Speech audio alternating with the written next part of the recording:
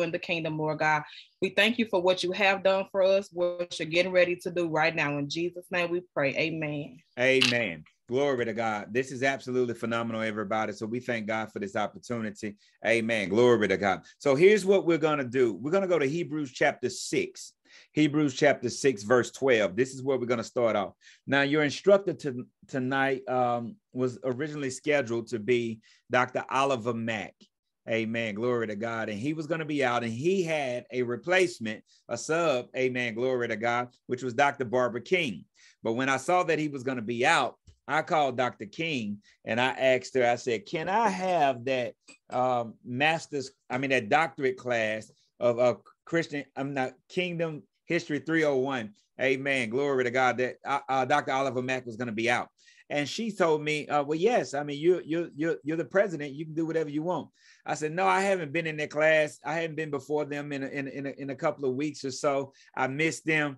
Amen. Glory to God. I want to teach something other than Christian counseling, because once I start with Christian counseling, they may be mad at me with all the work that we're going to give them. Amen. Glory to God. So I wanted to be able to come here and take a good look at this kingdom history. It's one of my favorite courses. Kingdom history is so important to me. I'm going to show you what I have in my office right here. Amen. Glory to God. In my office, I have this book that I am reading, 50 Pentecostal and Charismatic Leaders That Every Christian Should Know. And this is from William C. Morton, Amy Semple McPherson, Dave Wilkerson, Smith Wigglesworth, Catherine Coleman, amen, Watchman Nee, amen. Glory to God. All these, John Lake, all these different individuals. So I'm reading this in my office.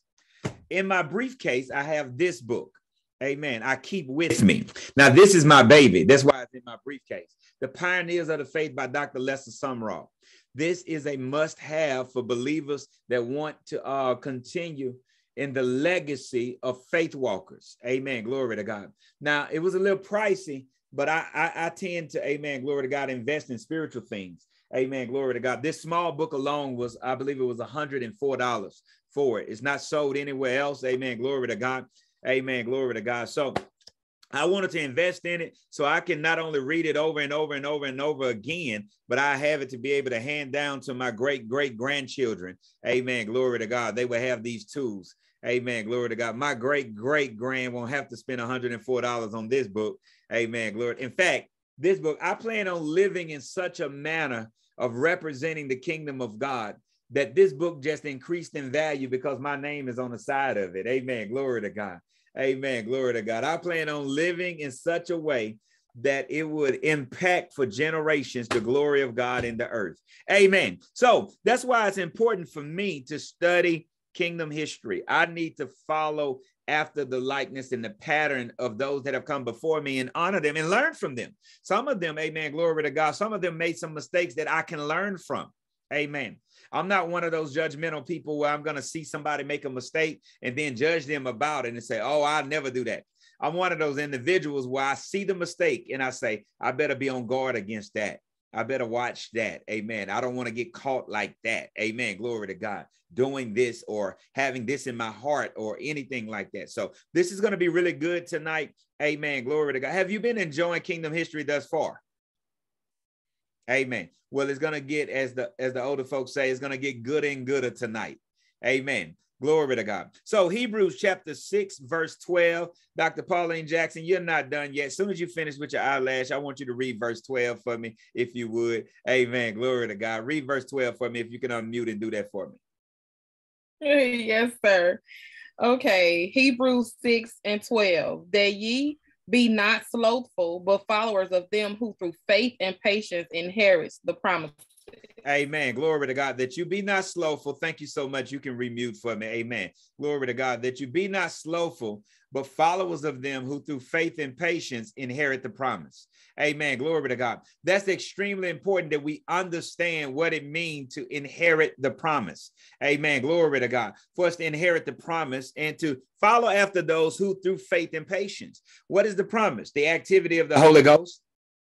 The activity of the Holy Ghost in the believer was the promise. God promised through Jesus to once again fill us with the Spirit of God. That's the promise. Well, the Holy Ghost doesn't want to come live in you just to live in you. Amen. Glory to God, without any activity.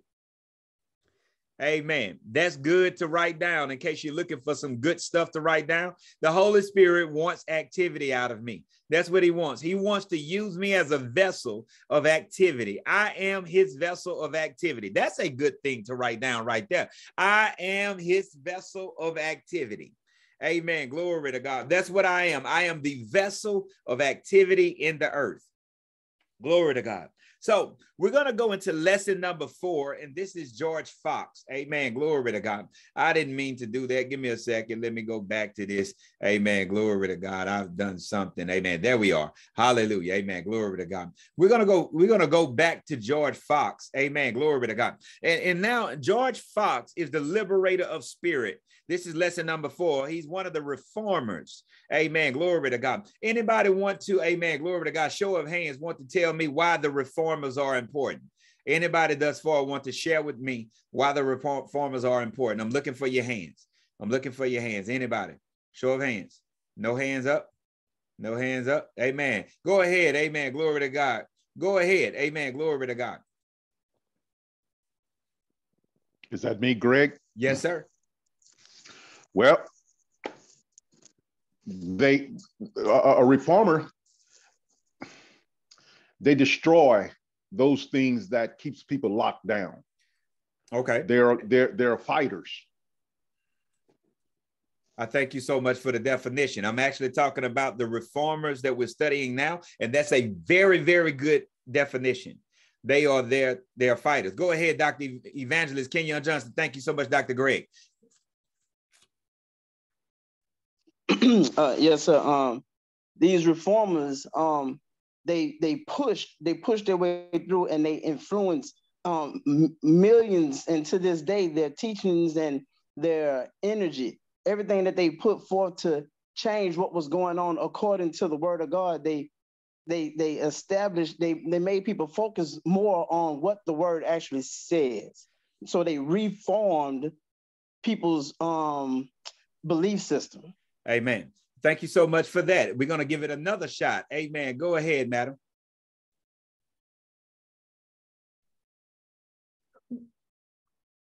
I understand what the two prospective doctors are saying. I saw it just a tad bit different. I saw that, but what I saw was they saw the system as it was, and it was corrupt.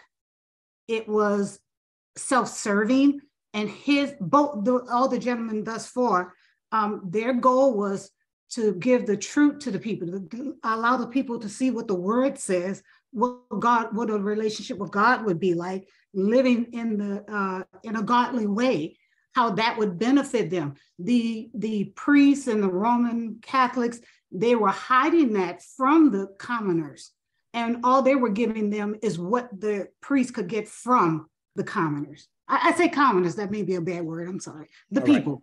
I thank you so much for that. Amen. Glory to God. We're going to give it one more shot. Amen. To see if we can narrow down exactly what's been said right here. All right, let's go, Pastor Jay. Give it a shot.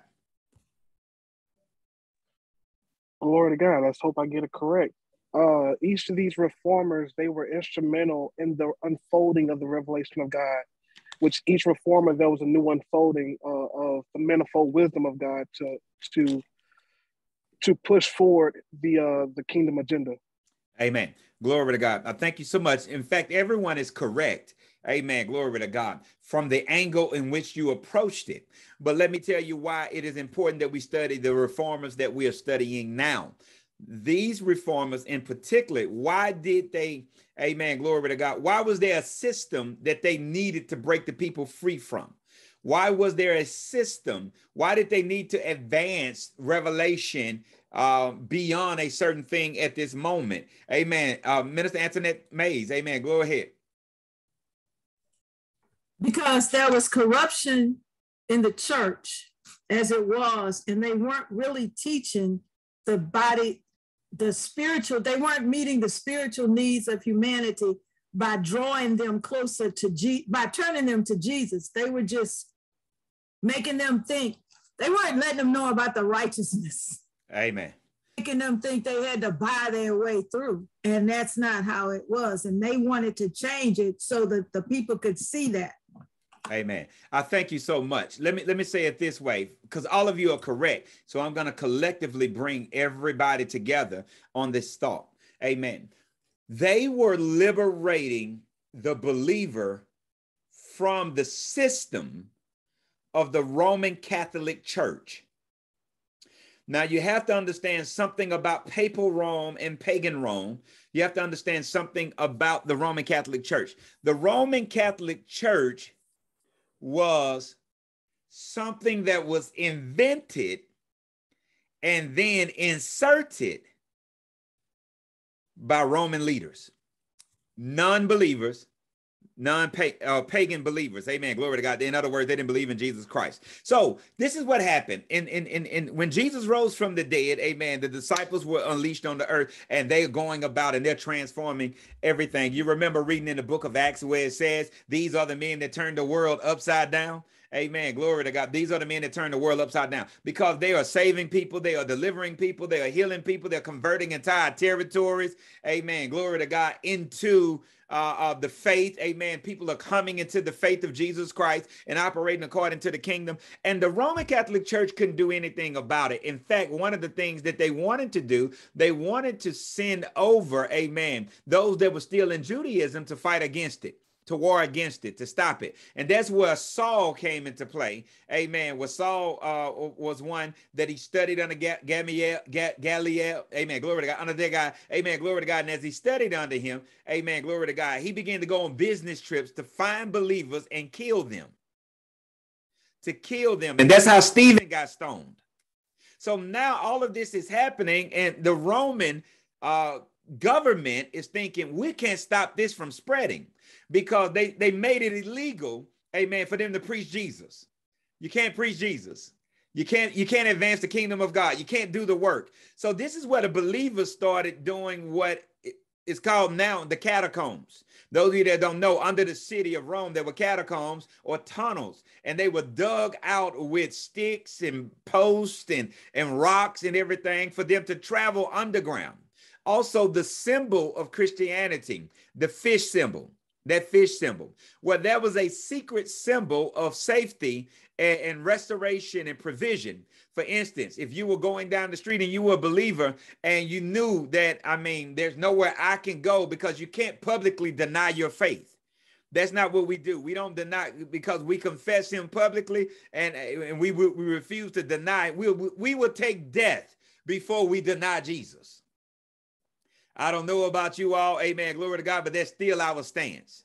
Amen. We will not deny the lordship of Jesus Christ. So they will be traveling about, and they would see over the doorpost of a home the carving of a fish, and they would know then that believers live there. And I can go there and let them know that I'm a believer and I can receive help. That's where that whole symbol came from.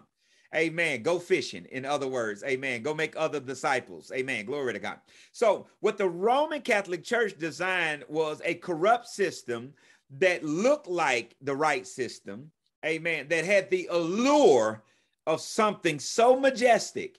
That's where the robes and the cross and the garment, amen, glory to God, and all of those things that we're so infatuated with, because when it comes time for us to be ordained and licensed and everything, there we go dressing like the Roman Catholic Church. Amen. Now, I said that as sweet as I could, y'all. Amen. Glory to God. I can't say it any sweeter than that. Amen. Glory to God. There we go, doing everything we can to go with that. Now, you had people that came up that started, and that's where you get Protestants from. What is a Protestant? A Protestant is nothing more than a protesting Catholic. So all of you that say, well, I'm a Protestant, amen, glory to God. The Protestants were people that were Catholics, amen, that was protesting.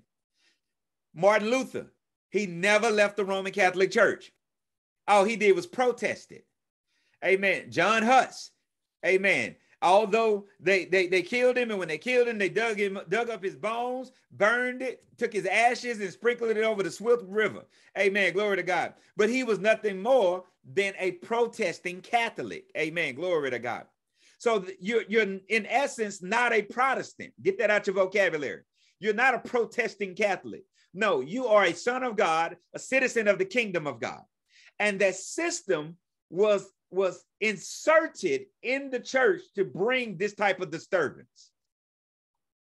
And for years, they operated in that system because it looked like you're giving me liberty to come worship Christ, when they're saying, no, I'm going to give you liberty to worship Christ, but under our rules.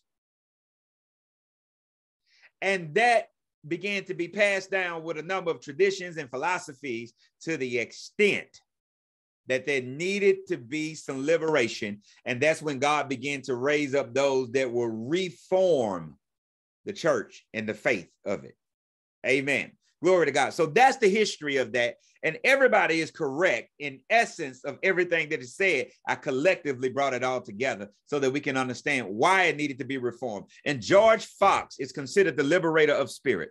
Now, let's look at the overview really quickly. Many in our generation do not realize that many of the freedoms we enjoy today, there's some points missing in your book, but I'm gonna read it anyway, that many of the freedoms, that goes in the blank, the word freedom, the many of the freedoms we enjoy today is credited to the ministry and the work of George Fox. Amen. Glory to God. It's credited to the ministry and the work of George Fox. Amen. We like to, amen, glory to God, pray in the spirit. Amen. Glory to God, and speak in tongues. Amen. Glory to God. Amen. Well, listen to me. All of that was lost in the confusion and the misconception, amen, in the contamination of the Roman Catholic Church. This body of Christ, this mighty body of Christ that was birthed in the upper room on the day of Pentecost, that we hear about signs and wonders and shadows healing people, amen, glory to God, and handkerchiefs and aprons being sent out and devils being cast out. And at midnight, there was a great earthquake and the prison doors were open, amen, and everybody's bands was loose. All this type of work, amen, glory to God.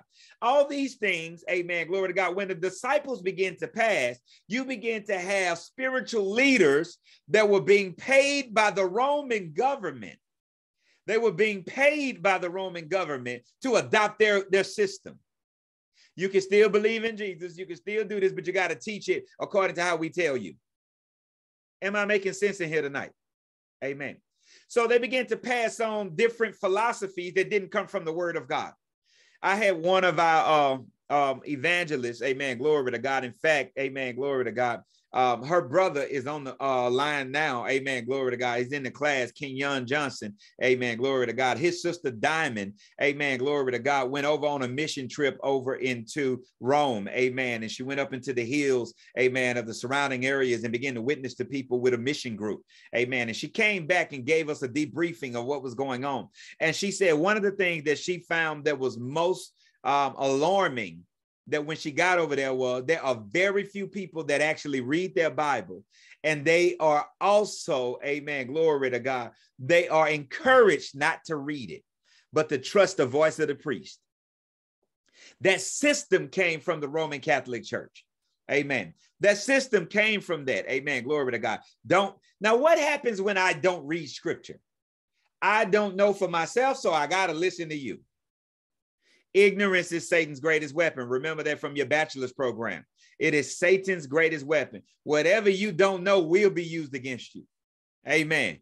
Glory to God. So now George Fox bring in his ministry a certain level of freedoms. Amen. We like, amen, glory to God, to see the sick healed. Amen. Glory to God. Laying hands on the sick, using anointing oil. Well, all of that was lost in the misconception in the installation of the Roman Catholic system. Glory to God. When they started installing popes and archbishops and bishops and priests, amen, glory to God, they had an agenda that didn't go with the agenda of God. And I don't want you to think that it's just the Roman Catholics, amen, glory to God. Even some of the denominations that we are attached to still have some of these practices in place. Oh, glory to God. Don't look at me like that, class. Amen. Glory, because I'm going to teach it anyway. Amen. Glory to God. Your doctorate students now. Amen. Glory to God. What you going to do? Get mad at me and not come next year? Amen. Glory to God. Your doctorate students now. Amen. I'm going to teach it anyway. Amen. Glory to God. Even some of those denominations still have those practices.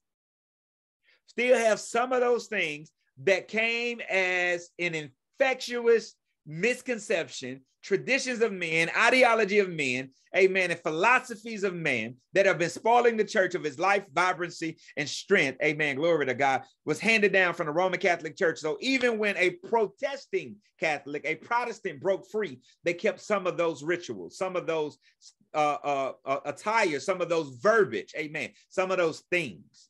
Am I making sense to y'all tonight, class? Amen. Glory to God. So George Fox, he was the one that up until this point, amen, glory to God, you had Martin Luther show up and they was ready to kill him. And all he said was, well, we receive justification by faith in Christ alone. We all preach that every day in our church. In our church, am I right, Dr. Dixon?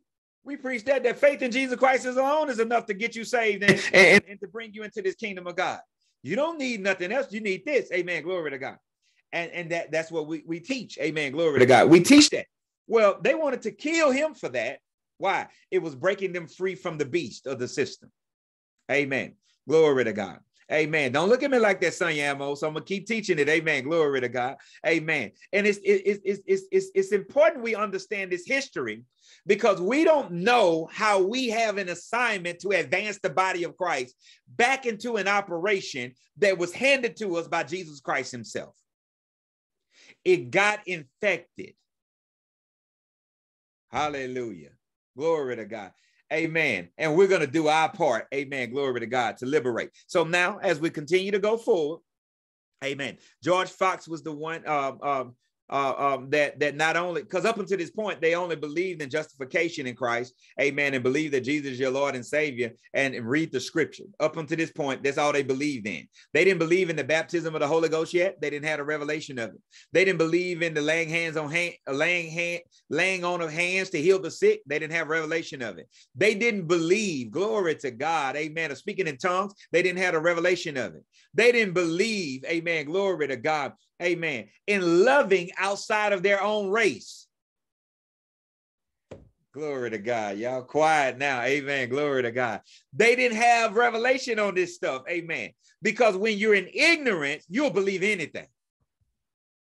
The enemy can really play with your mind when you're in ignorance.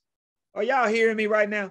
Amen. Glory to God. And this is why HBI is important, because we teach true, unadulterated truth from the word of God with no affiliation of any religious denomination, of any particular doctrine. Amen. Glory to God. We only give you what the scriptures say. And this is why it's important, because we are not a part of any system that did not come from God.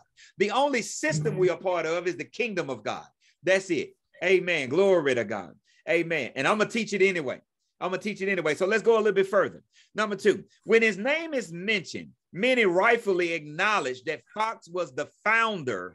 That goes in that blank, that word founder, the founder of the Quakers, also known as, or the Society of Friends.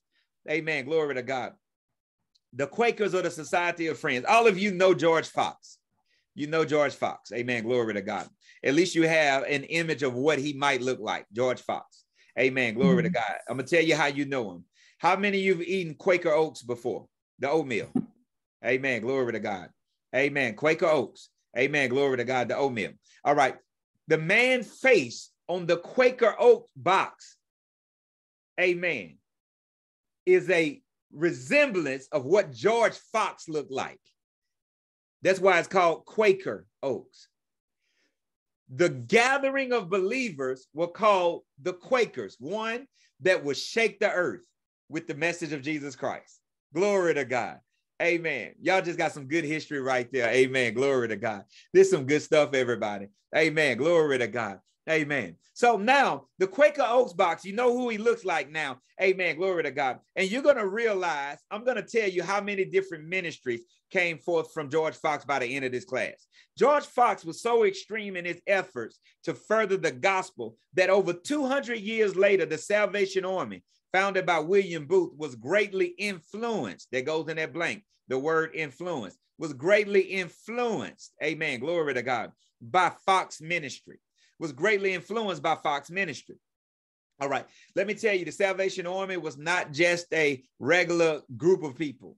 They not. Dr. Nina, it was, amen, the Salvation Army was actually a group that would go into areas and territories on a mission trip, amen, and send over 300 people to a territory to transform that territory to be a territory that would believe in Jesus Christ. They did more than recycle clothes and sell them back to you. Amen. Glory to God. No, they were actually going, I didn't mean to say it like that for the Salvation Army, but they were actually, they were dressed like a military. They was actually God's army in the earth. The Salvation Army. Amen. Glory to God. And they were not timid. Now listen, it's 200 years later, and William Booth is inspired by the ministry of George Fox, which brings me to this thought. Amen. Glory to God. As I was studying this, I was thinking about this. Amen. Glory to God. I was thinking about this, that we ought to live in such a manner that we influence others that come behind us. They should have creative ideas that show up in their minds by watching our commitment to the vision that we receive from God. Are you so committed to the vision that you got from God that it inspires other people to have creative ideas as well? Or are you casually, haphazardly, with apathy, amen, glory to God, just going about your way and doing your thing, amen, glory to God, and saying, all right, I halfway do this thing that God called me to do? No, it should be a burning desire in your heart. You should do it with such passion, such desire, amen, glory, such intensity, amen, that it inspire the other people, amen, glory to God, that are watching you, that it spring up, an idea spring up in their mind, that they go back and they hear about the ministry of God in your life. You are called to affect nations. They have over 6 billion people on the planet. And there you are being content with reaching just one person. No, I know what the scriptures say. Angels in heaven rejoice over that one person. Well, you ought to get the angels rejoicing over that one and go after another one. And then another one. And then another one. Amen. You ought to have heaven looking like a pep rally when you're done. Amen. Glory to God. Just going after souls. Amen. Going after, amen. Bring them in and build them up. Amen. The ones that have been brought in have to be taught up now. And the ones that are not in have to be brought in. Amen. Those are the only 2 roads to ministry. There are no other roads to ministry. Bring them in and build them up. If you're not doing one of those, amen, glory to God, you're not in ministry. If you're not bringing them in and building them up, don't call yourself a church. Don't call yourself a ministry. Call yourself a 4-H club or something. Amen. A fraternity or something. Don't call yourself a church if you're not bringing them in and building them up. Amen. Glory to God. Those are the only 2 roads right there. And oftentimes what we want to do, we want to preach a bring them in message to people that are already in. Because we don't know how to build up people once we get them in. So we keep telling them how to get in when they've been in for the past 7 years. Glory to God. Y'all got to listen to me now. Amen. Glory to God. Well, you ain't got to listen to me. Amen. Glory to God. But you got to hear me if you're going to be in class tonight. Glory to God. Amen. Hallelujah. Watch point number 4. Fox was born in 1624. Go ahead and fill that in your blank. I got to move faster than what I'm doing. Fox was born in 1624 to Christopher and Mary Fox in Leicestershire, England. Number 5, Fox grew up a very religious Presbyterian. That goes in the blank. Amen. Number 5, religious. A very religious Presbyterian. Amen. Glory to God. Fox was unlike any of the children around him. He never played the games that the children played, nor did he take part in the jokes and the pranks. He was very different. Fox would sit in the corner and he would think. Even as a small boy, he operated with a great level of discernment. He had a very focused demeanor about himself. This brings me to something, amen, glory to God, that as parents, his parents were very religious, amen, glory to God, Presbyterian people, amen, glory to God. But as parents, what we must do, we must discern, amen, because he didn't get that very serious demeanor on his own. There was a God deposited thing. Glory to God. And as parents, we must discern the God deposited uniqueness about our children and then nurture that thing. For instance, amen, glory to God, I have my granddaughter Zoe, Amen. Glory to God. And my granddaughter Zoe, I was asleep and the Lord gave me, amen, glory to God, a meaning for her name, Zoe. We know it means life. Amen. Glory to God. It's the Greek word life, but it means so much more than that because I understand the principle of being able to endorse and pronounce over your child. Amen. Glory to God. So I called my daughter and I asked, I said, is it okay if I give, if I establish the meaning for Zoe's name? The Lord gave me a word for her. Amen. And she says, yes, it is. Now, she's not born or anything. She's just yet in my daughter's stomach. But I told her, amen, the Lord told me, amen, glory to God, that her name means the sword bearer and the life giver. That's what the Lord told me. The sword bearer and the life giver. Amen. And to this day, amen, she's over a little bit over a year. And boy, she's as feisty as she can be. Amen. She's at daycare. The daycare teacher telling us that the baby going all in other baby's mouth and taking the food out their mouth. Amen. Glory to God. Amen. Because she's a sword bearer. So what do I do as a parent? I nurture that. I don't try to stomp that out of her. I don't try to wipe it out of her. Amen. I now begin to teach her how to fight in the spirit. Amen. Glory to God. Because she's a fighter by nature. She's a defender by nature. She's a nurturer by nature. Amen. Glory to God. And she's aggressive by nature. So we have to watch that about our children when they're quiet. Amen. And they're peaceful, where they may be intercessors. They may be someone, amen, glory to God, that are inwardly interceding for others. Amen. Glory to God. But we don't know that. So we just think, amen, glory to God, they just shy. No, they're more than shy. Amen. There's a gift, a God deposited thing in them, and we have to pay attention to that. Let's go to the second bullet point. Fox didn't fit into the society. He really didn't care much for it. At age 11, he had his first encounter with what he repeatedly referenced as what turned on in the inner light of Jesus Christ. He then learned to walk in purity and the mystery of surrounding evils. During his young age, some people say it was about 12 years old or so. Amen. Some theologians say that around his age, he made a set of rules that served as the resolutions by which to conduct himself. At 12 years old or so, this is what he said, Dr. Earl Bell. He said this, he will live this is resolution. At 12 or 13 years old, I would live a pure righteous life. I don't know about y'all, but at 12, I wasn't thinking about that. Amen. Not at 12. Amen. Glory to God. He said he would be faithful in all things inwardly to God and outwardly to man. He will resolve to always keep his word. He will not commit excess in eating or drinking. What he was doing was he was resolving at a young age to be a man of integrity, discipline, and in holiness. We have grown men that can learn from this boy, amen, right now, to resolve within yourself to be a man of integrity and discipline. Ooh, glory to God. And we have grown women that can learn from it as well. Y'all, boy, I'm telling you, amen, glory to God. Y'all looking at me, amen, glory to God, amen. You hear me, Dr. Greg? Amen. At a young age, he's taken flight into the assignment of God. Let's go into the next, number 6. In the late summer of 1643, Fox was at market representing his employer when he ran into a cousin and his friend. This would be the moment that would change his life. Put that in your blank, the word change. Amen. This would be the moment that he would change his life. Bullet point number 1. The weather was hot and he was thirsty. Amen. And they were thrilled at the opportunity to see his cousin and to talk with the young man. He went into a tavern where his cousin suggested that they go play a game to see who could drink the most beer. The first to stop drinking had to pay for all the rounds. Fox was furious to see that Christians given to self-indulgence when they were supposedly to be against it. Just a few weeks after that event, Fox began pursuing his call to ministry. Frustrated with the spiritual inconsistencies he saw around him, he broke off his relationship and left home wandering the countryside in search of a companionship with someone that wanted to live pure like him, and his search for answers to his questions.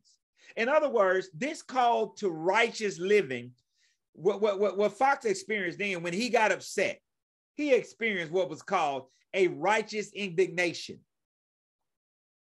Amen. That he didn't like to see people not taking this serious. It frustrates me as well when believers, amen, glory to God, carry a Bible and won't read it. Amen. when we say we're just going to do whatever we want to do and live however we want to live, when God has given us so much to be able to live in victory. And I'm not trying to bring you under any umbrella of condemnation, amen, but it's a righteous indignation. If something really bothers you, because this really bothered George Fox. And notice what happened. After that, he went into ministry and he began to teach the people how to live in discipline. Let me say it this way. If something really bothers you, it only bothers you like that because you are called to do something about it. If you go into a place and you see disorganization and you don't see any order, and that really frustrates you, that ruffles your feathers, that's your pet peeve. No, oftentimes you can find your avenue of assignment, your lane to deal with something. All you got to do is look at your pet peeve. Amen. It really frustrates me when people don't keep their word. Amen. Well, you might be somebody that learned to teach people about integrity. Amen. Glory to God. And to represent other people. Amen. Glory to God. In business and ministry. Amen. Well, I don't like to see disorganization and lack of order. Amen. Glory to God. It just looked like chaos right here. Amen. Glory to God. Well, you might be somebody that has the gift of administration on you. Amen. To bring order to that place. Amen. Glory to God. You might say, well, there are no creative ideas breaking forth in this place. I don't like being stagnant. Well, you might be a visionary. Amen. Glory to God. Or you might not like, amen, glory to God, when people stir up mess. Amen. Well, you might be a defender of prophetic mysteries. You can find your lane of operation and run in your lane. All you got to do is look at your pet peeve. What did God put in you to stir you up, to make you frustrated? Hallelujah. Amen. Because your frustration can fuel your faith. If you hate to see people, amen, glory to God, amen, Pastor Angela, and I'm talking to you now, amen, if you hate to see people suffer in poverty and be broke with a broke mindset, amen, and not live their best life, then you may have the assignment. That's where Mustard Seed Financial, amen, services come from, amen, glory to God, to provide solutions for that poverty issue. Well, if it frustrates you, amen, it might be the call. Glory to God. Hallelujah. Amen. This is good. Amen. He traveled to the Midlands. We're in bullet point number 3. He traveled to the Midlands heading towards London, but he was grieved within himself, wrestling daily with his dissatisfaction and unanswered questions. He protected his heart so much that he would have little to do with anyone at all. He avoided all people. Never let people frustrate you to the extent that it make you leave people. Amen. That was a mistake he made. Never let people frustrate you to the extent that it make you leave people. Amen. Glory to God. Watch this next bullet point. He would meet with minister after minister only to find out that all ministers he encountered with did not seek the Lord wholeheartedly, an expression of holiness, and did not have answers nor desires to his question. And that troubled him. He had questions and they didn't care nothing about. They would tell him stuff like, man, don't worry about that. Why are you asking that question? That's how I knew I was a teacher of the word. Because I would do this thing that I now call twisting the cube. I would look at every angle of it. Amen. Glory to God. Amen. Dr. Lisa Allen, I would just sit there and twist the thing. Well, hold up. If this meant this, then this also means this. And well, all right. Well, if that said that, then what? Amen. Glory to God. And God will reveal mission. And I would ask questions, and people would say, "I don't know." Amen. Well, I don't know is not a good answer for me. I'm not satisfied. This is going to keep me up at night. And when I say that I'm going to stay up thinking about this, allowing the Holy Ghost to reveal it to me, amen, glory to God, is because I'm pressing into the mysteries of the kingdom of God. I'm pressing into the mysteries. Amen. You just got to want this bad enough. And this is what kingdom history is designed to do. It's designed to spur you on, to make you think, well, hold up, I need to be doing more. I need to be doing more. Amen. Let's go into the life, the life of ministry for George Fox. Number 7. In 1644, Fox returned home still frustrated and without answers. Put that in your blank. Frustrated. Fox returned home still frustrated and without answers. During these times of searching for friends who were committed to the Lord, Fox began to understand what appeared to be new revelation in that day. In fact, these pivotal foundational stones that were revealed to him became the primary beliefs that eventually launched the formation of the Quakers, and also serves as the foundational stone for many Pentecostal and Methodist denominations. He did not have anybody that wanted to go with him, and it began to lead him to a place to birth something. This is how I knew that there was an apostolic assignment on my life. That much of my frustration, I didn't have a lot of answers for, and I didn't care how many books I read, how many people I talked to. I didn't get the answers I needed. And God was saying that I am using you to be a trailblazer. You're looking for a path that has already been trodden. I'm using you to prepare a trail for the next generation so that they can begin to journey into areas that have not been trodden. We are in love with what we already know.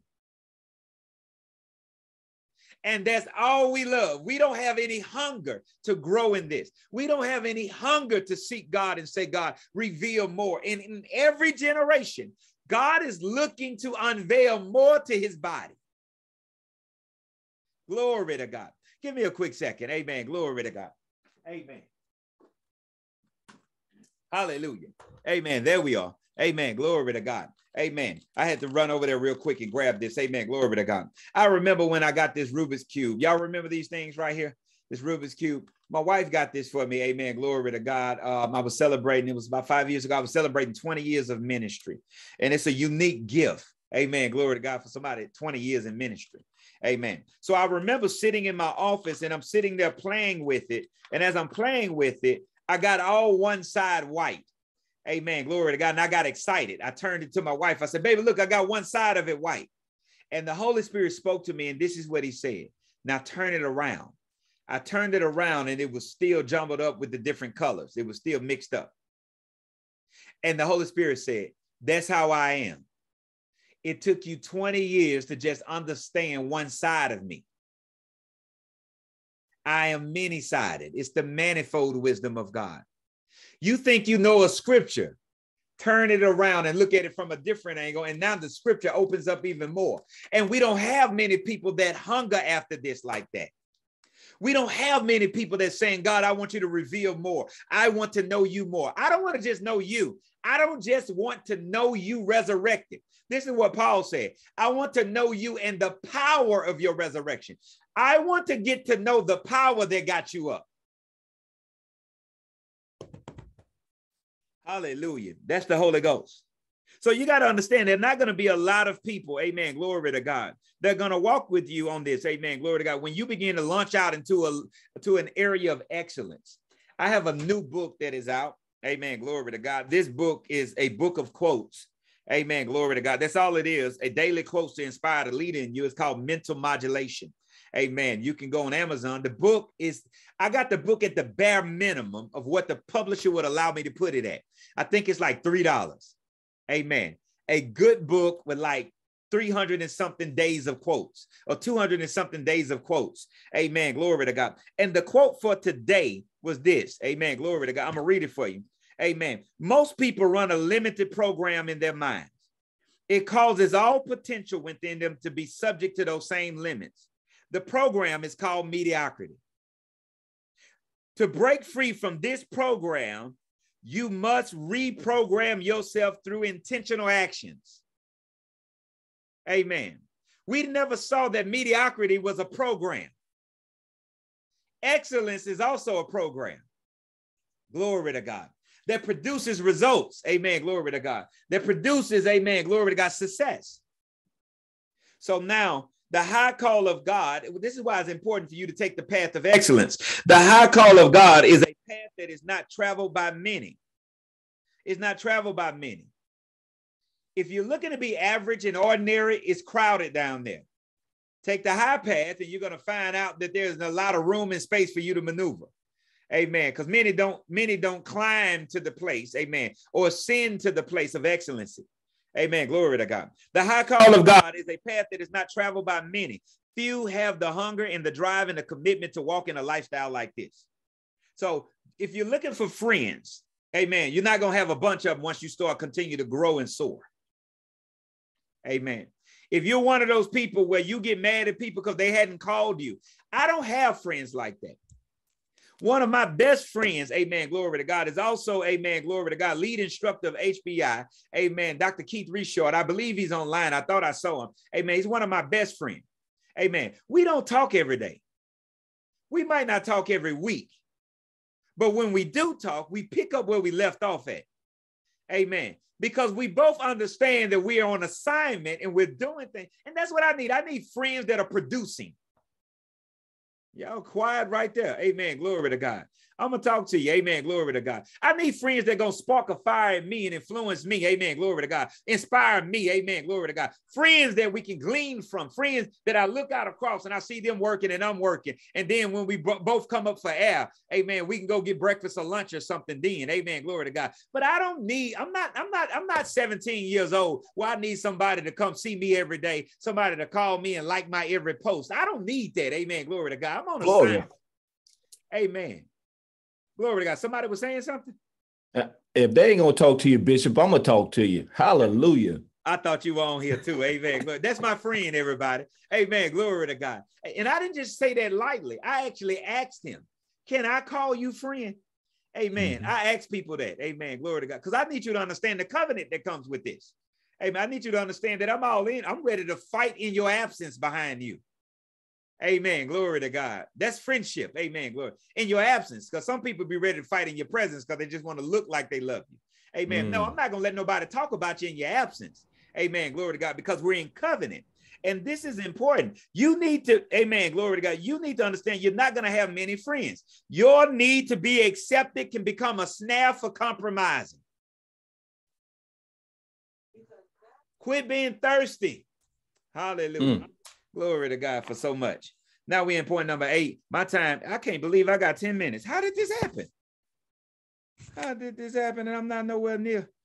All right, y'all, let's close out. That's what I get for being away from y'all for so long. Amen. Number 8, the revelations of George Fox would change the world. Put that in the blank, the word world. Put that in the blank. The first revelation was understanding the new birth. Put that in the blank. That's the first revelation. Up until this point, amen, glory to God, all the revelation was about Christ, and it never really applied to you. It was just really about who Jesus was, and it was enough to get you saved. And then Martin Luther came and asked his questions and brought out revelation about how important it is for you to read the word of God, and justification is in Christ and faith in Christ alone. And then John Calvin came along and said, well, hold up, we're supposed to live holy as well. And then after that, amen, glory to God, you had John Wycliffe that says, hold up, prayer, spending time in the presence of God can produce great things. Amen. Glory to God. And then, amen, you had Lutherans birthed from Martin Luther. You had Methodists birthed from John Wesley. Amen. Glory to God. You had Calvinists birthed from John Calvin. And God wasn't intending for you to camp around revelation from a particular vessel. Yes, we honor the vessel. We honor the revelation, but we don't worship neither one of them. Amen. Because it's designed to be a foundation for the next generation to build on. What Johnny Young is teaching at HBI, Kelsey would take it to the next level. Others would take it to the next level. My ceiling would be your floor. Amen. Glory to God. Because God has so much more to reveal to his body. Y'all got to hear me in this. Amen. Glory to God. In spite of what was being taught in the church at that time, Fox realized that one can only become a Christian if he had converted from within, that Jesus Christ gave that person eternal life, or the very nature of God. George Fox was the first one to show up and start teaching that, and they will put him out of churches for it. To teach that you have eternal life, which is the very nature of God. And they would say, get out of our church with that. We don't have the nature of God. Because the system was corrupt. The infection has spread throughout the church. So bullet point number 2, the second revelation that he received was directly connected with the new birth. All authority, put that in your blank, the word authority. All authority came from God. One cannot make himself a minister. Neither was education from any college enough to make a man a minister. Amen. And this is what George Fox had an issue with seminaries. Amen. Glory to God. He had that, amen, glory to God, because you can't make somebody a preacher. You can't make them a minister of the mysteries of the steward of the mysteries of the kingdom of God. God, the only one that can do that. You can help develop them. You can help refine it, amen, but you can't deposit that. Glory to God. Hallelujah. This is good stuff tonight. Amen. This was important because this would be a blow against organized religion, especially the Roman Catholic Church, because they put people in position, whoever they wanted, that will follow their leadership. Whoever will do what they want them to do, the government I'm talking about. You can become a priest, a pope. Amen. You can even become an archbishop. Amen. Archbishop or even a pope. Amen. Glory to God. If you are working in conjunction with the assignment, amen, of the Roman Catholic government, the Roman government. Amen. Glory to God. Let's go into it. The third revelation was God's temple. God's temple. We got 5 minutes. We got to roll. God's temple consisted of flesh and blood believers, not a special material structure. Now, this caused problems for the Roman Catholic Church, because anytime they wanted more money to build something more beautiful, they would just begin to charge people more to forgive them for their sins. And George Fox showed up and said, well, hold up. That building is not more valuable than you, because you're the actual body of Christ, the temple of the living God. This revelation would mean that God would live in man, eternally working and fellowshipping with him. This caused us to see ourselves as God's partner in the earth. We are partners with God. Come on, say, I'm God's partner in the earth. There you go. Amen. You got to confess that out of your mouth. The fourth revelation was this: the Lord would teach his people himself. Amen. Listen to this statement.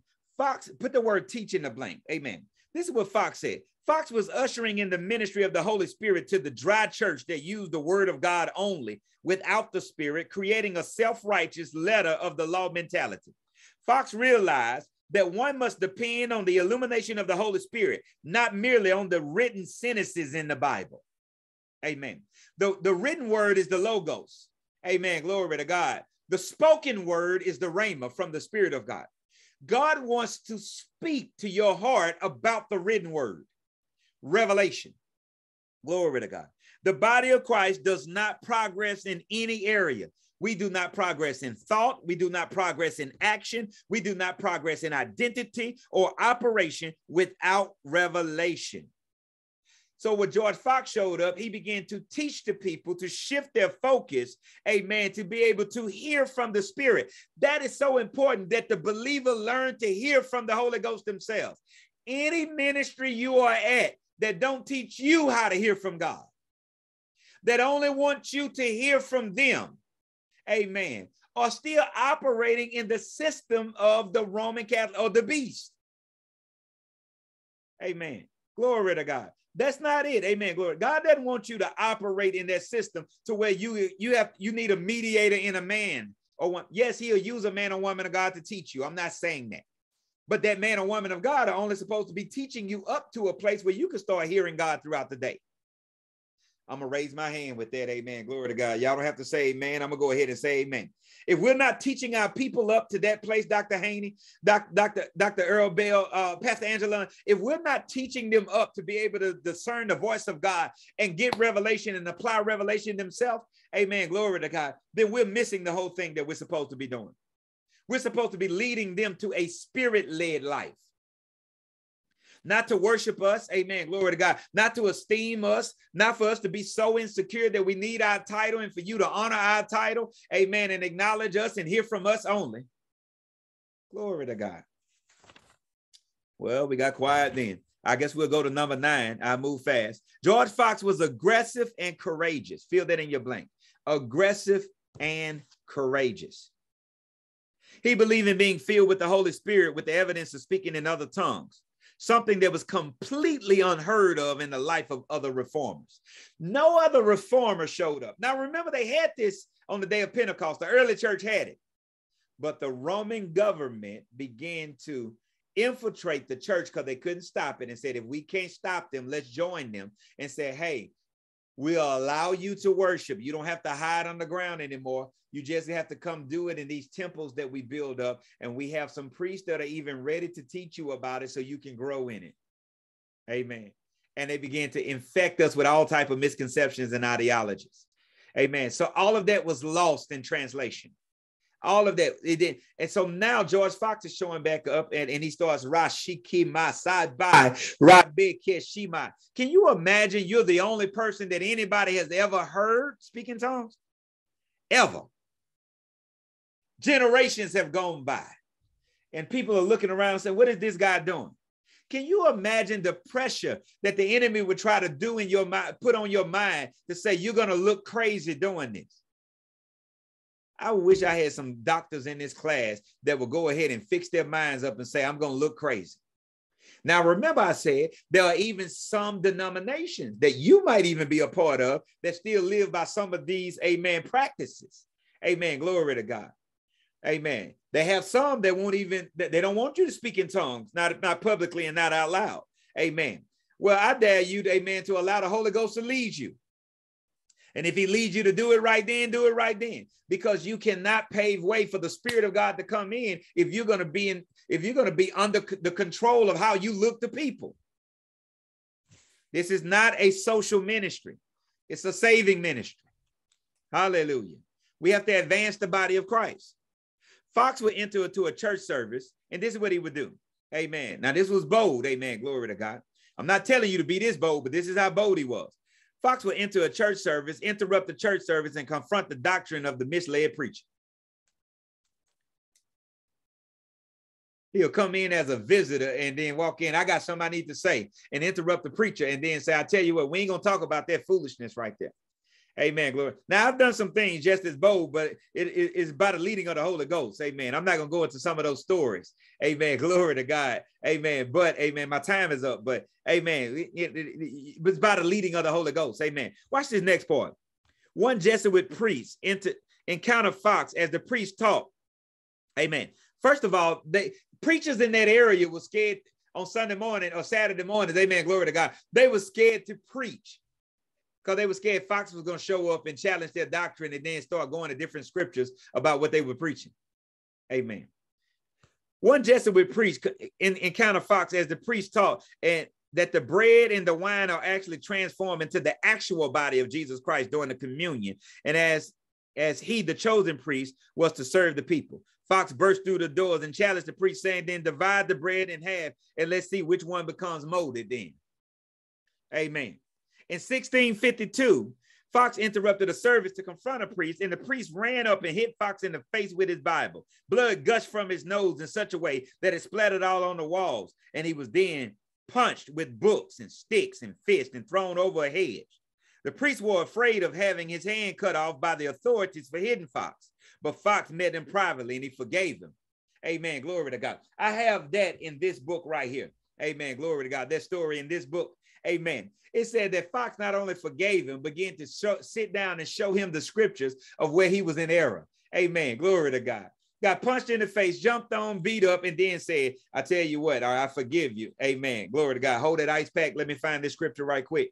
Amen. Glory to God. Amen. I'm telling you, amen. Glory to God. I like this guy. I like this guy. He was bold. Amen. Glory to God. He wasn't timid. Fox was put in jail for everything from refusing to take his hat off to refusing to take an oath.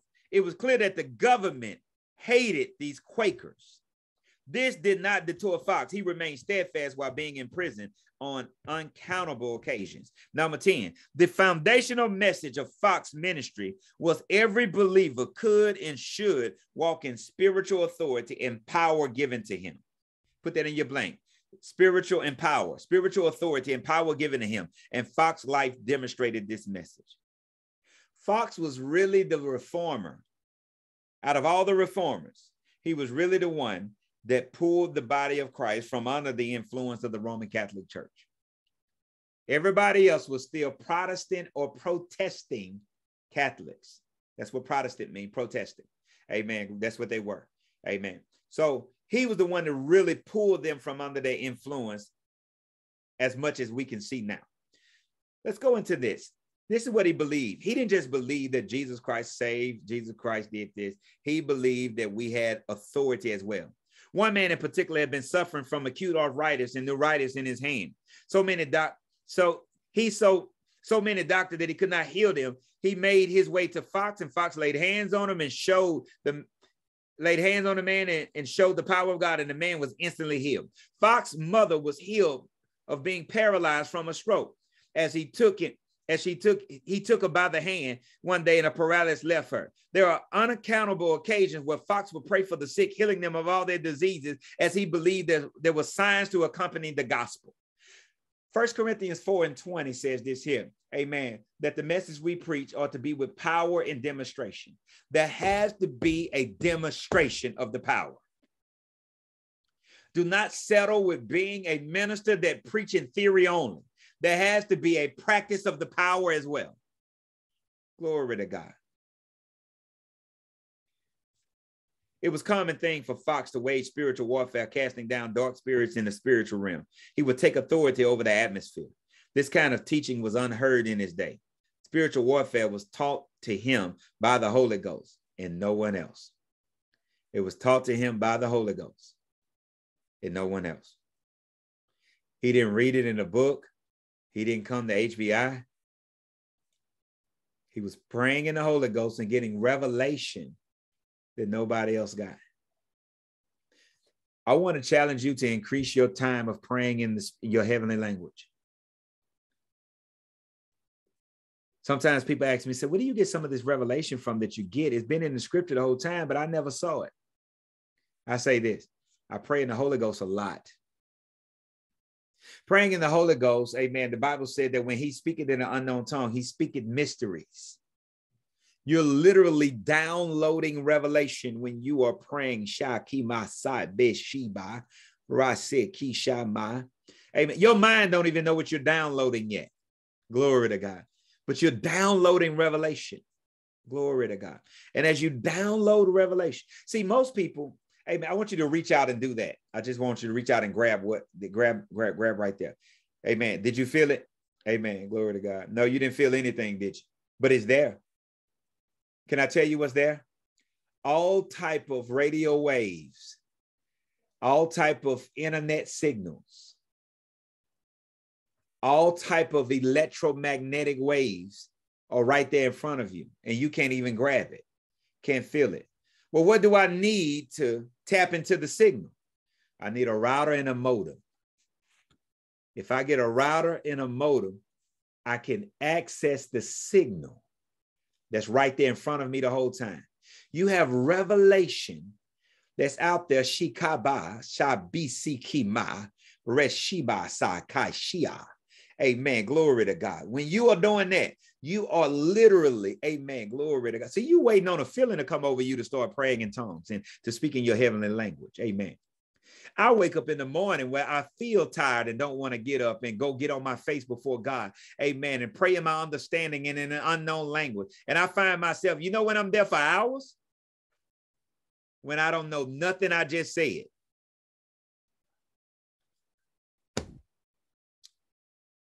I was on my way to Waller, Texas, amen, 2 weeks ago. I was on my way to Houston, Texas, outside of Houston, Texas, Waller, Texas. And I leave Baton Rouge and I'm at Lake Charles, I'm at Lafayette, which is about 45 minutes, 50 minutes or so. Amen, glory to God. So I still have another 3 hours before I get to Houston. And the Holy Ghost tells me this. He says, pray in your heavenly, pray in tongues is what he said. So I began to just pray in the spirit and I put on some prophetic worship. Amen. Glory to God. And before I know it, I'm in Lake Charles now. So, you know, that's an hour from Lafayette to Lake Charles. So I'm in Lake Charles now and I'm still praying in the spirit. And I'm heavily consumed with this assignment of praying in the spirit. So my wife is over there praying in the spirit with me. We keep going. We make it to Beaumont. Amen. Glory to God. Amen. Glory to God. So now we're another hour into the ride. We're 2 hours into the ride. We hadn't stopped praying in the spirit at all. Amen. Glory to God. Now we make it to Houston, Texas, and we're still at Baytown, and we're still praying in the spirit. We get out, get gas, go into Buc-ee's. We're buying things, and we hadn't stopped praying in the spirit. We're checking out at the line, at the register, and we're still praying in the Holy Ghost. The Holy Spirit won't let us stop.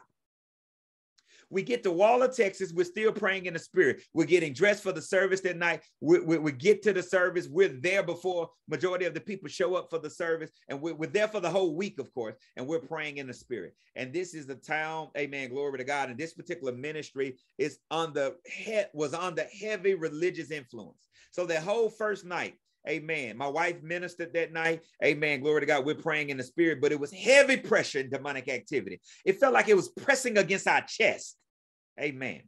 And we just kept praying in the spirit the whole time. That night we went back, we prayed in the spirit till we went to sleep.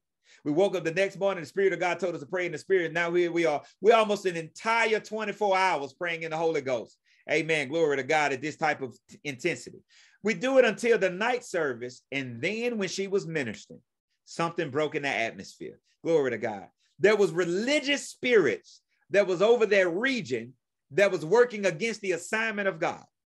And that night, something happened. And I never saw this before. An entire ministry, from the pastor to all the ministers and everybody else, came up to the altar. And I looked at everybody. The church was empty in the seats. And I said, everybody came up. And the pastor said, I am repenting for not walking in my kingdom assignment and my potential. And everybody else started saying, I'm repenting too. And they said, tonight we are severing ties with religion. We are no longer a part of any religious affiliation. We will now follow the message of the kingdom. And after that, I told you something broke in the atmosphere. What was the Holy Spirit doing? He was having us to war in the spirit.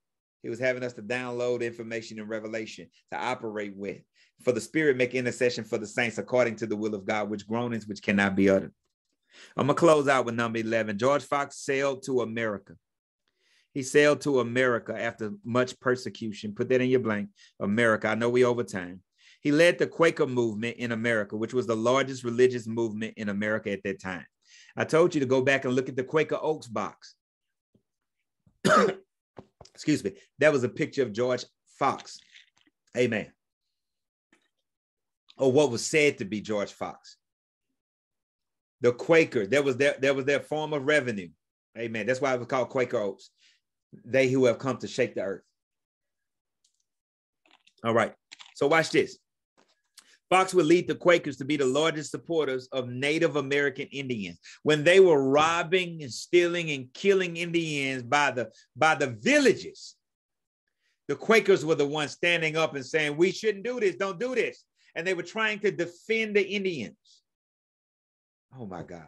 This is at the introduction of America now, in the early stages of us developing colonies and things of that nature. Watch this. He would also lead the Quakers as early as 1688. Listen to this.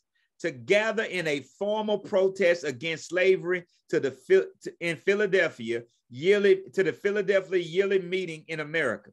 This was approximately 174 years before the Emancipation Proclamation. You already had a group of spirit-filled, tongue-talking, fire-walking, amen, glory to God, fire-bred believers that are standing up saying we shouldn't do this to Native Americans and we should release, amen, glory to God, these Africans that we have brought over here and made them slaves. They protested against the government, and some of them were beaten and some of them were put in jail. In 1962, Fox was in prison 9 times in the span of 1 year. In prison with no food or clothing, Fox refused to pardon, knowing that he had done no evil. He wanted the government to repent. They kept him in prison. They said, you can come on out. He said, I'm not leaving until the government repent. Glory to God. William Penn, the famous Quaker leader who founded Pennsylvania, used his influence to get Fox released. Fox would now serve as a notable leader of the Quakers, while others would now be imprisoned spiritually because Fox could no longer confront religion because of his declining health. On January the 13th, 1691, Fox shut his eyes, closed his mouth, took his last breath. He was 66 years old. Fox did what the early apostles did, and the revivalists later did the same. He revived the combination of the Spirit and the Word, and in doing so, crossed Calvinistic and religious mindsets, making the Christian lifestyle attainable and reachable for everyone who believed. George Fox broke ground for the return to the daily work of the Holy Spirit in every believer's life, which prepared the way for ministers that we see and enjoy today. If you like reading your Bible throughout the day, then you ought to say, God, I thank you for using men like John Huss and Martin Luther that will stand up against this so that we can have the right to have the word of God. If you like, amen, glory to God, learning about your new creation reality, then you should say, Father, I thank you that men like John Calvin went against the grain, that we can learn who we are in Christ. And if you like being baptized in the Holy Ghost, filled with the Spirit, speaking in tongues, walking in authority, operating in dominion, amen, laying hands on the sick, casting out devils, then you should say, Father, I thank you for using individuals like George Fox that can make sure that I can do this without persecution. And now, my question to you, what part of that religious system are you willing to help the body of Christ progress beyond? In what way are you willing to say, I'll be a social martyr? There's no sense in reading about these people. And we're going to live in the confidence and security of our own acceptance of society because we're afraid to go against the grain because of what he's teaching, what the Holy Spirit is teaching. I hope it light a fire in you. I hope you were inspired tonight. That's what kingdom history is designed to do. Let's give God some praise. Amen. Glory to God. Our time is up. I'm 15 minutes over. Amen. Glory to God. Amen. Glory to God. And I thank you for being patient. I thank you. Amen. Glory to God for listening. Amen. Let's go forward now. You know how we close out. Come on, give me 3 individuals. Something that stood out to you. Something was a blessing. Raise your hand. Raise your hand so I can see you. Amen. Something that stood out to you, something that was a blessing. We got Pauline Jackson. That's one. Amen. Glory to God. Come on. Is there another? Amen. Pastor Jay, is your hand up? Amen. Glory to God. Amen. Glory to God. Pastor Jay is another. Amen. Come on. Is there another? Something that stood out to you, something that was a blessing. Glory to God. Evangelist Kenyon Johnson. Amen. Minister Antoinette, is your hand up, Dr. Antoinette? Is your hand up? Amen. Glory to God. You'll be last then. Okay. We'll go in that order. Dr. Pauline Jackson. Amen. Pastor Jonathan Nichols, Dr. Jonathan Nichols, Evangelist or Dr. Kenyon Johnson, Dr. Antoinette Mays. Go ahead. Okay, I'm gonna make this quick. So what stood out to me was the part where it says at the age of 11, he had his first encounter with what he later repeatedly reinforced as what he turned, Okay, so I thought about my situation when I began my journey with Christ, like learning who God was, because I wasn't brought up in the church as a child. I never saw my mom attend church before, none of that. And so when I began to find out who God was myself, I remember like 3 years in, somebody asked me, when was the first time that you knew that God used you? And so instantly the Holy Spirit, which I didn't know about the Holy Spirit at the time, but now I know, he showed me, he instantly gave me the answer. And what happened was I was in like 2nd grade, and one of my classmates, her mom was in an abusive relationship. And so it was rumors all over the school of how the man had beat her to death. Now this house, we wasn't allowed to go into nobody's house, but we walked past this house every morning going to and from school where the girl lived. She lived on the 2nd floor. I didn't know that, but the Holy Spirit showed me her mom in the corner, balled up, beaten. Like I had never saw this lady before. Right. I had never been in their house. Right. Her daughter and I, we were only classmates, but just hearing that story, and like the next day I walked past the house and it was like, I saw the lady in the corner balled up. And so I was able to answer that, like the Holy Spirit instantly gave me what the answer to the question. Like, this was the first time that you ever had you encountered me right here. You were young. You didn't know of me. You didn't know of the Holy Spirit. But I showed you this thing. And so that really, that blew my mind. Amen. Thank you so much for sharing that. Amen. We bless God for you. Pastor Jay.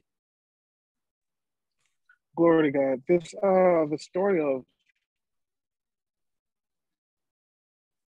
with him being identified as a Quaker. I think you're about to say something. Quakers are very prominent in our American history, in the facts that you pointed out, just in how the roles that they played in our American history is not even taught at all. It's not even taught at all in schools on the part that they played.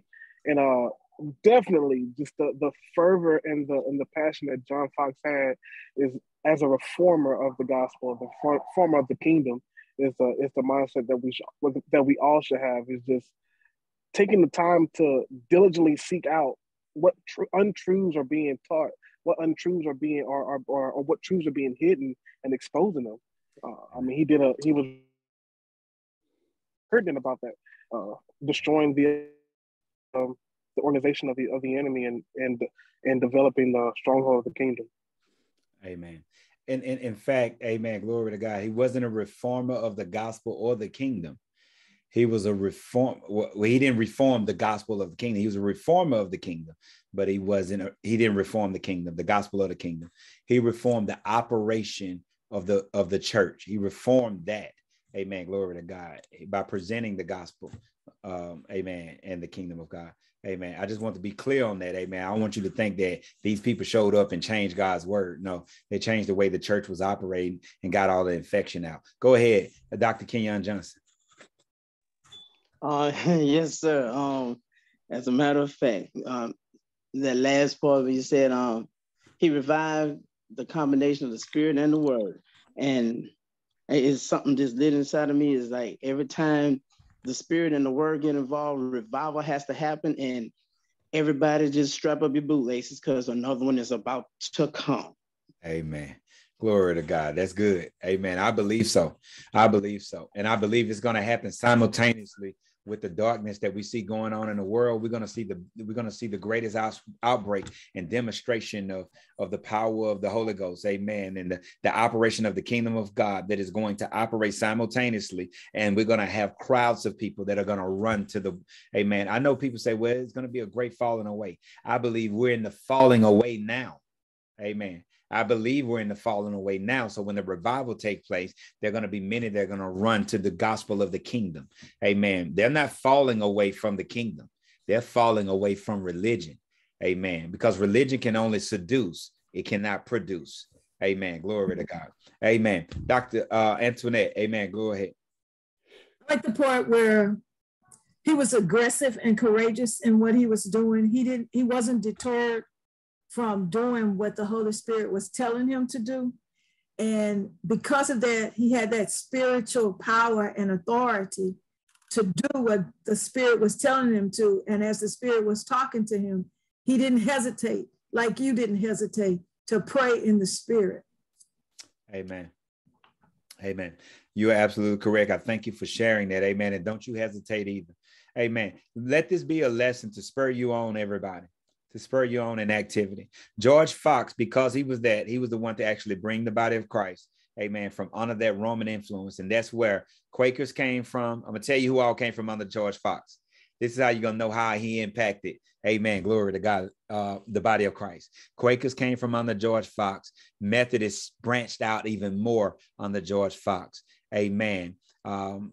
Church of God in Christ, Church of God, Church of Christ, United Pentecostal, amen, glory to God, full gospel, amen, word of faith, amen, glory to God, charismatic movement, latter rain movement, all of that branched from under the umbrella of a man that began to operate in the combination of the word and the spirit. So if you don't remember nothing else, remember this Rubik's Cube tonight. Remember that what you think you know about God, you don't really know yet. Press into the mysteries, men and women of God. May there be a hunger.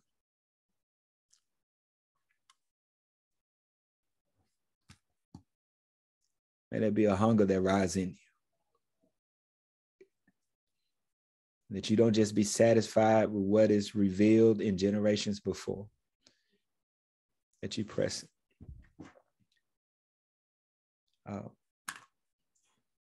Dr. Errol Bell, close us out in prayer.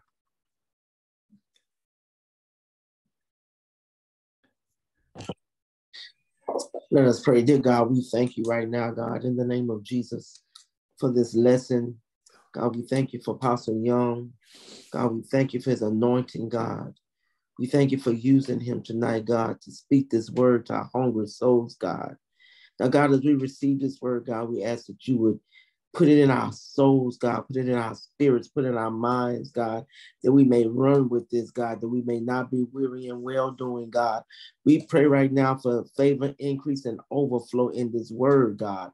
Right now, in the name of Jesus, God, we pray right now in the name of Jesus, God, that you would give us the patience, the strength, the courage, the tenacity, God, to keep moving forward, God. We pray right now in the name of Jesus for every doctor that's in this class right now, God, that you would strengthen us where we're weak and you will build us up where we're torn down, God. Give us the power, God. Make us hungry, God. Make us hungry for this word, God. Make us hungry for changing lives, God. And we bless you, God. We magnify you. We give you glory. We give you honor. We give you praise, God.